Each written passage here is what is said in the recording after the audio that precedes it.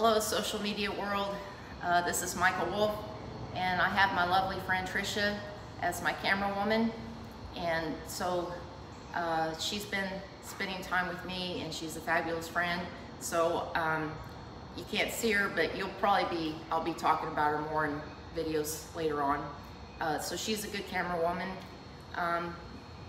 Again, I'm Micah Wolfe, and I'm in Wolfe Customs, which is a not-for-profit hobby shop at this point. Did a video just a few minutes ago on just some random stuff I've been making here. But so, you know, people are probably like, what's going on with you, Micah? Because I haven't been posting anything. My mood's just kind of been all over the place. I just can't wait for my mojo to come back, because I come out here to the shop and I'll work for like 2 or 3 hours and I feel exhausted. Like I just feel like I'm made out of rubber. Like I'm just gonna like if I'm sitting here, like I'll just like ooze off this chair, you know, like, and I'm a puddle of goo, like on Ghostbusters or something on the floor. So I don't know what's up with that, and it's kind of been discouraging. And then last week on Facebook, I posted I was gonna sell the Chevy, and there's the Volkswagen right there. And then of course the Humvee's in the background. And, but so, you know, selling the 57 Chevy would be like not a good thing for me, because I don't need another failure in my life. I don't know. I feel like if I don't finish the car, then that could be something that I might feel like I'm a failure. So anyway, I was just being overly negative last week, and I'm trying to nip that problem in the bud and have an attitude of gratitude. There's so many things I am thankful for, like having this awesome shop to work in, all of my tools. And you know, gotta give a shout out to Jimmy, because you know, he left his legacy to me. Like all these tools and stuff, I wouldn't have all this stuff if it wasn't for him. So I miss him, and last week was our 10-year anniversary, if he would have lived that long. So anyway, that's just kind of like a rambling thing, but now I'm going to talk about the 57 Chevy. So if I can get out of my chair, like, where's my thing at? It'll go down. There we go. See now? Look at that. So graceful. Just down. Okay. Like that. How many people have a barber chair on casters? I don't know. So let's talk about the 57 Chevy. You know, I started dreaming of this idea all the way back in 2009. So it's 2024. This idea has been cooking for 15 years. And I started on it in 2014. And I told Jimmy that I had an idea for a 57 Chevy Shorty. So that's shortening the car lengthways and putting it on a Corvette chassis, and which I had for those of you who know me and see my other videos, I had a 55 Chevy wagon that was a shorty, and I love that car. But my concept for the 57 was to leave the roof line long, and so make it a shorty, and in the process kind of make it look like it's a fastback, like if 57 Chevy made a fastback, what would it look like? So with that being said, Jimmy had a 93 Corvette, and he said he won the car in a championship race. And now Jimmy told stories, so I know he had the car since it was new. I don't know if he actually won it, or maybe he bought it new. I don't know. And it doesn't really matter. But he loved me enough that he let me cut up his Corvette. He had wrecked it. It could have been fixed, but he's like, okay. I pitched the idea, and I twisted his arm, and so I cut up his car. And so this was a 4-door. Like I said, I think I took about 20 inches out of it. I grafted the front. The door has been seamed right here. So this is the front door and the rear door, you know, put together. Now you can tell, like inside, you see the teal floor pan in there. So everything in here the car is like literally bone stock C4 Corvette. Like, I haven't changed the suspension, I haven't changed the engine or transmission. We drove the Corvette into the shop and I cut it up. And so now last week I had some people ask me, does it still run? Well, I haven't started it since 2018. And you know, this year of engine, it's a 350, the LT1, and GM did what they call the OptiSpark, which that's the distributor that's like run off like right by the crank pulley. And apparently it was a bad idea because for one, they're awful to change, they're expensive to change, and an MSD, just forgot what I was even calling it. Anyway, the MSD part is 850 bucks, and now you can buy cheaper ones for like $250. I don't know, I'm kind of, OptiSpark, that's the word I was looking for. I'm kind of, I'm shy about buying a $250 OptiSpark for this, but I'm pretty sure that's what it needs to get it running again. I had already, I have Street and Performance, which was in Mena, Arkansas. They cut down my wiring harness for me and reflashed the computer. Now, like when I got it running, I didn't hook everything up because the wiring has to come back out because I need to pull the engine, transmission, and get this firewall painted, make it look pretty. So I just did the bare minimum to make it run where I could move it around in the shop. And so I think the OptiSpark's bad. It could be, I mean, I'm sure the fuel injectors need at the very least cleaned, but it probably just needs a new set of injectors in it too. So, but other than that, it's like, you know, once I wire it for the, you know, take this out, paint it, put it back in, it's like it's ready to go. And Jimmy was, he was fanatical about changing his oil. He ran AMSOIL in all his cars on everything. I mean, like rear end grease, transmission fluid, engine oil. And of course he raced midgets and he always ran AMSOIL. He's a big believer in it. So this engine, I know that, okay, like the craze right now, everybody has LS engines, and like I remember in the 90s, like LT engines were like, that was the bomb, you know. And so, I mean, is it weird to say that I'm going old school by using an LT engine? Like, it's just, I don't know, maybe that's not the proper term for it, but anyway, for what I want to do, I just want to drive this car, and the LT engine is going to work great. And so as you can see, I haven't started the body work on this fender. I need to redo these corners right here, and actually I'm going to bring this down and barely radius this out. Instead of this roll here, it's going to come out just a little bit with the radius. So I've got to redo these corners. Now the hood and the front bumper they're ready to paint. I finished my last primer I put on these. I had sanded with 320 and blocked out. So actually I could literally take these off today and sand them and get them in paint. It has the first generation Corvette grille. I'm using stainless steel perforated material. I need to add another piece in the middle. I've got some 1/4 inch perforated stainless that will go behind this grille. And so this front bumper is actually the rear bumper for a 66 Mustang. And I cut it in half, and I had to add, I don't know, maybe like 9 inches right here. And then a 66 Mustang bumper is straight.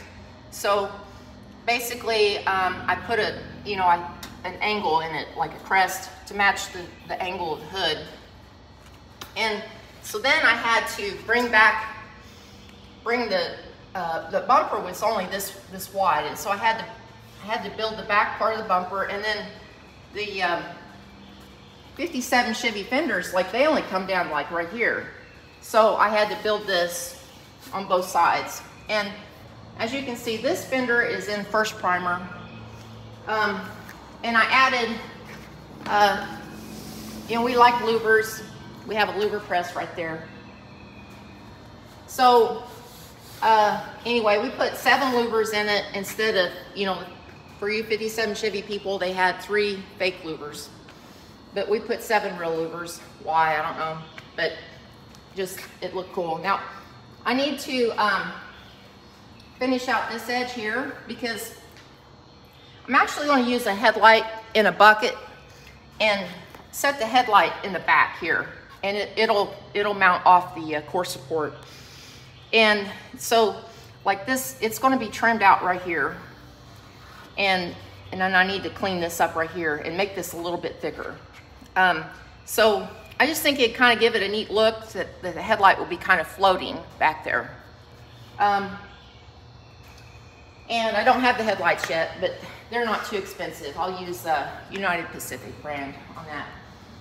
And okay, so like the roof is in 3rd primer, so I probably need to block it maybe once or twice more and it'll be ready to paint. Both doors are in 2nd primer. They're wavy still, so they're going to take some more work. And the rear quarters are in 3rd primer. So and they're pretty good. So if we walk around here, this is the 58 Chevy back glass, and to make this work, I tucked it down in the quarter panels, and I haven't really figured out how I'm going to trim this out right here. But then I got to thinking, like, I may just sandblast the bottom part of the glass, like from here down, so it's etched real good, like give it a frosted look, and then go in, or like I might do black on the back of it, all the way around, kind of like a late model. And then I think I'll just use urethane, and I think this will work without trim. So that's one thing I got to play with a little bit more. And if you come to the back, I have these set up for 93 Cadillac taillights, and I've got to trim this out a little bit better. I mean,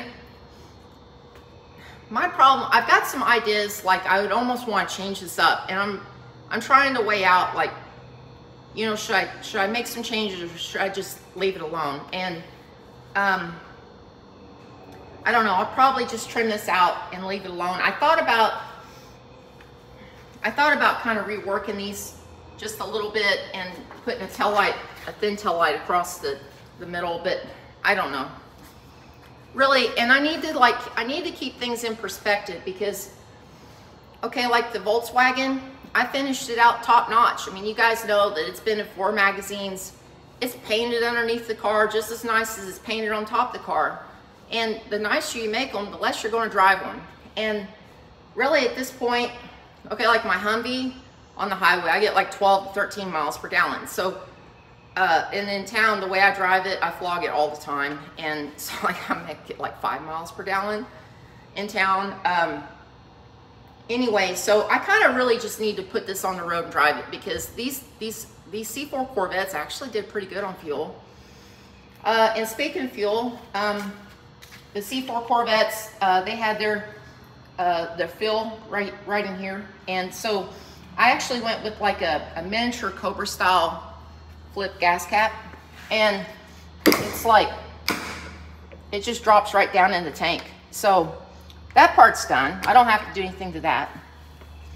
And now the package tray, as you can see in here, I don't know, there might be a glare, and that light doesn't work, so it's dark, but I put a package tray in here, and that was the year that I had 3 surgeries in 1 year. That was 2018, 2019, and so I worked on it that summer, and I was miserable because I was in a lot of pain, and I don't know why, but I didn't put any beads in that. And so that panel actually, it like tin cans, bad, old cans, boing, boing, boing. And Kicker is one of my sponsors. So if I put a stereo in this, that whole package tray, that metal's just gonna, like, you know, make an awful noise. So I've gotta redo this package tray. And I didn't prime it, and so it's been sitting, like I said, since 2018. So it's got a lot of healthy coat surface rust on it. So I have to deal with that. But really, like if I did this on the cheap, like the interior in the Corvette was in really good shape, and I could literally, now the seats were, you know, the bolsters on the seats were tore up, but the seat covers, C4 Corvette seat covers are really reasonable, and I could actually put this car on the road pretty cheap. I mean, the carpet was in excellent shape. I could put the factory carpet back in it and just put the seat covers on it, and for the most part, that's done. I have to make like a console piece, but now the dash is done. I have this set up where it has a pod that comes out right here, and it was just one single gauge. When I was at the PRI show in Indianapolis, I talked to the gauge company ISPRO, and they're coming out with this really cool gauge, and it was still in like prototype whatever at the show, but it's one single gauge, and it's digital, and it does everything. You just, you know, I mean, it looks analog, but it's all computer, so it has all your gauges you ever want in one gauge, and that's what I want to go with. And they talked to me. They were interested in providing a gauge for this car if they had it done. So anyway, that's kind of a walk around. That's where I'm at. My work has like come a long ways since I did this car, and so like on the taillights, like I said, I'm kind of fighting the urge. Like there's things that I would like to go back and redo, but I got to keep this in perspective. And right now in my life, I need simple too. So I need to fight the urge to redo anything. I just need to keep it simple and get it on the road. So I'm not going to sell it, like I said at the beginning of the video. That would be an awful mistake. So cheer me on. You know, I don't have my mojo, but you know, I'm going to try to do a couple hours of work on this car every day this summer, or like maybe not every day, but you know what I mean. Like I'm just going to put an earnest effort in, and we'll see. But so guys, if you're still watching this video, I applaud you, because I'm long-winded and not very interesting sometimes. But I mean, hopefully, you know, you enjoyed the video, because it's a cool car. And on YouTube, this is actually, the 57 Chevy only has one video, and it's my highest ranked video. So you got that, and then, you know, maybe for you people that, you know, maybe me doing my video on my little, you know, tight shirt or shorts or something, maybe that adds to your viewing pleasure. I don't know. But I want to thank you for watching my stuff. And I know I haven't been posting, like I said, but I'm going to try to get my poop